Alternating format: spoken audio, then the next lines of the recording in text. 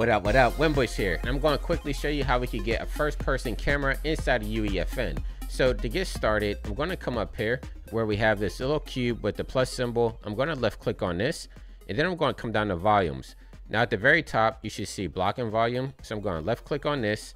Let me drag out my details panel a little bit, just because this is super easy. Like, it's literally one click. So down here where it says collision, we want to go to collision presets. Then we want to look for Fortnite camera only, which is right here. I know it's a little bit hard. I wish they had like a search function on here, but just look for Fortnite water. It's a shorter word. Then go down 4, you have Fortnite camera only. So you left click on this, and then right here inside of my outliner, I want to make sure I have block and volume selected. And let's maybe come over here to my details panel. Let's zero it out. We can actually double click on it so we can see exactly where we're at. So this is the volume, and anything that steps foot inside this volume is going to be triggered by anything we do over here. So what I'm going to do is actually scale this up by like 30. Maybe let's even do it larger. So let's do 50, because I want to have it engulf my entire map here. I don't want to make it so that when we walk in, it's going to activate it. I want to be a first person camera right off the start.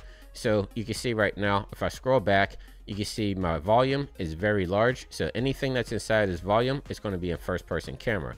So the next thing we're going to do, we're just going to launch the session and we're going to play it through. Now with our game started up, you can see now we're inside of first person mode. So all I have to do is move around. You can see we're in first person, hold down the shift to run.